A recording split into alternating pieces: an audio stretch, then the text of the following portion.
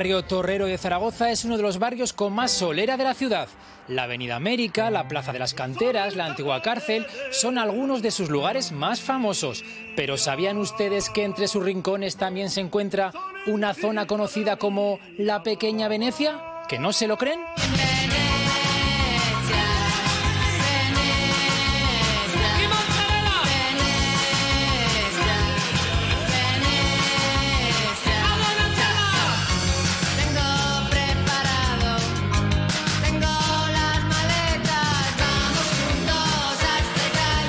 Buongiorno Maribel, bienvenida a la Pequeña Venecia.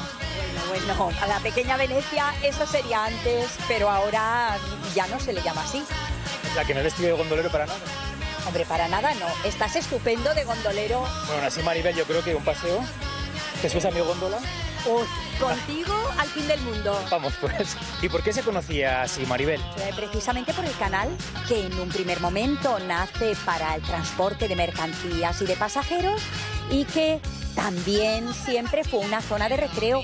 Por aquí navegaban barcas, pero bueno, pues les llamaban góndolas.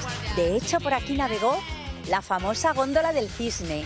Era una góndola preciosa, una barca, en realidad, no era como las venecianas.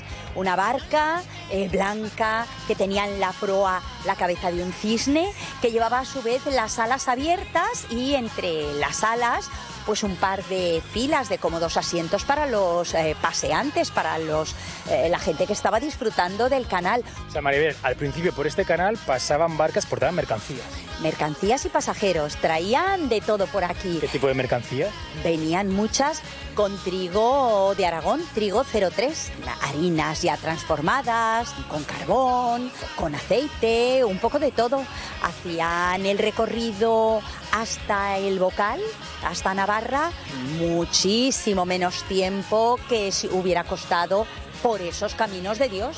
¿Y cómo eran estas barcas? Pues eran barcazas muy grandes, de quilla plana, bien a vela, y cuando no había suficiente viento o el viento soplaba en contra, bueno, pues tiradas por caballerías por el camino de Sirga. Estos caminos que había a los lados, se ataba a unas mulas, a unos caballos y tiraban de ellos. Con la llegada del ferrocarril, el transporte era mucho más cómodo de esa manera y el transporte por el canal se abandonó. A raíz de esta historia, del canal, con las barcas, se empezó a llamar a esta zona la Pequeña Venecia y de ahí los Pinares de Venecia, el antiguo Cine Venecia y el actual Parque Venecia. Mucha Venecia en Zaragoza. El centro comercial. Exacto.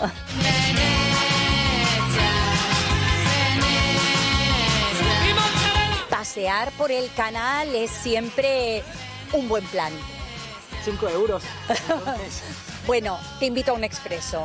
Vamos pues. Tengo